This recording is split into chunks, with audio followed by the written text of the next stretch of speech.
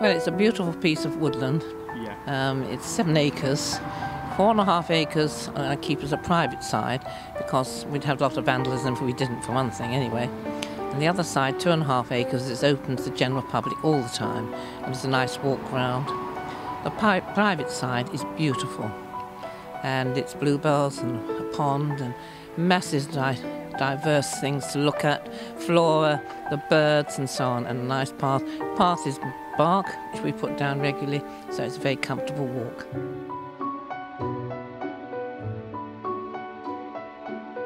And it's quite expensive at times to run the wood because of tree surgery and that sort of thing. And we badly, desperately need to get funds in because the insurance crops up every July. That's the public liability insurance, and if I didn't get that, I wouldn't be able to have all you people in the wood, and particularly parties of school children.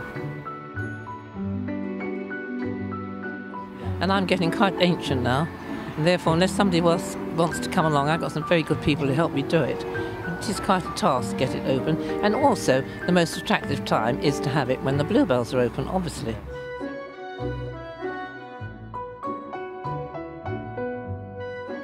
At one time, I used to have a lot of groups of associations coming around the wood for woodland walks, and I haven't had any for some time. Various local associations and clubs used to come round, so it would be lovely if some of them would like to come. They only need to ring me and book up to come, and of course nearby is Parker's Nursery, where they can go and have tea afterwards. It makes a nice afternoon outing.